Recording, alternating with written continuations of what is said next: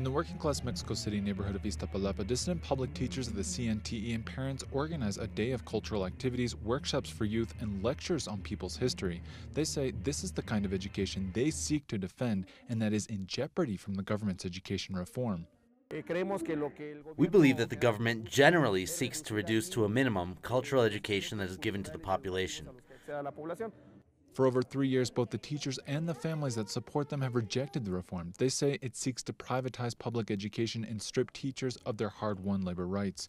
One father argues that the reform seeks to do away with critical thinking altogether.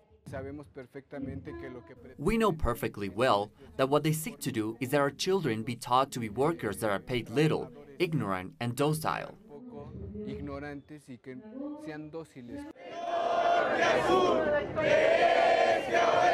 While the CNTE Teachers Union builds support in the neighborhoods, it constantly pressures the authorities from the streets. Although there are ongoing negotiations, the teachers denounce what they say is a government-sponsored media smear campaign directed against them. Ultimately, they argue their actions go beyond their own personal or collective interests.